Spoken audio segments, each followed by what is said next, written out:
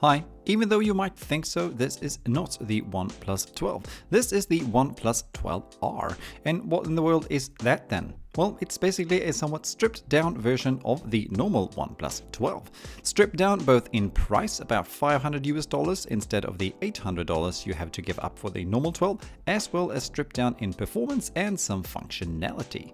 The R series has actually existed for a while, however, the 12R is the first R series phone that gets a global release. Looking from the outside, both the 12 and 12R, together with last year's OnePlus 11, has got a very similar aesthetic. The biggest noticeable change from the 11 series is actually that the little notification slider has moved from the right side to the left.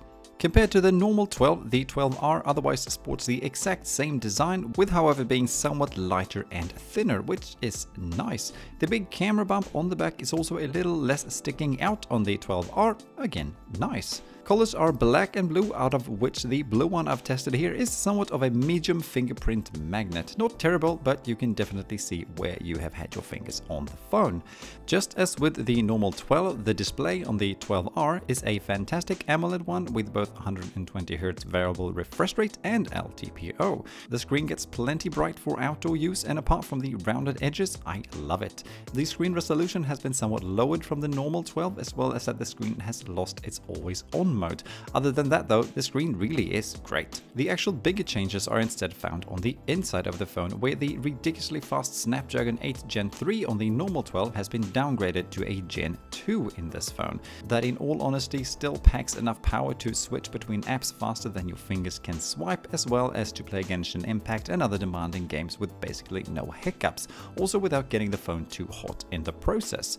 The RAM goes up to a maximum of 16GB, which is plenty for everything. However, for whatever stupid reason, the storage is stuck at a maximum of 256GB, with no more spacious version of phone to get, as well as no option for a micro SD card either.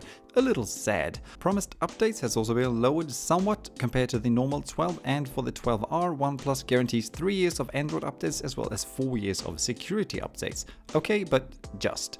The other biggest downgrade from the normal 12 is with the cameras. Here, Sony's classic IMX890 sensor with a resolution of 15 megapixel jumps in as the main camera and delivers a perfectly decent photo and filming experience, albeit though without wowing in any extreme ways. The 8 megapixel ultra-wide lens also produces fair photos, but not really with the same detail and sharpness as the main camera, and the 2 megapixel macro lens works fine as a magnifying glass, but lacks the detail and color to produce any really good pictures. Battery life though is fantastic, and the phone easily stays alive well beyond 2 days with normal use. Included in the box is also a 100-watt fast charger that fills the whole battery in about 30 minutes. Sweet. Not so sweet, however, is that the phone, just like the older 11, completely lacks wireless charging.